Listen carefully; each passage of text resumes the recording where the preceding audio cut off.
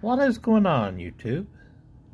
Card family? Back with a video of a card I got in the mail today.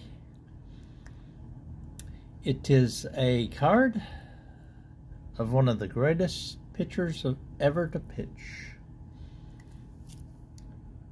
Man known as the franchise. Tom Seaver, 1968 Topps. When he went to the Mets, they were called the Lovable Losers. And 1969, of course, they won the World Series.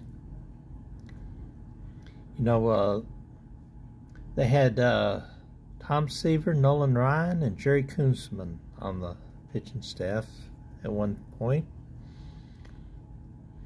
And some people may disagree, but in my opinion, Tom Seaver was the best of the three.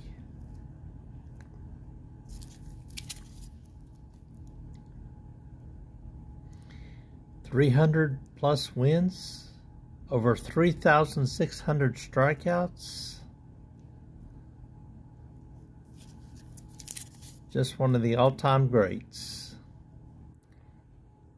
Thank you for watching, and we'll catch you next time.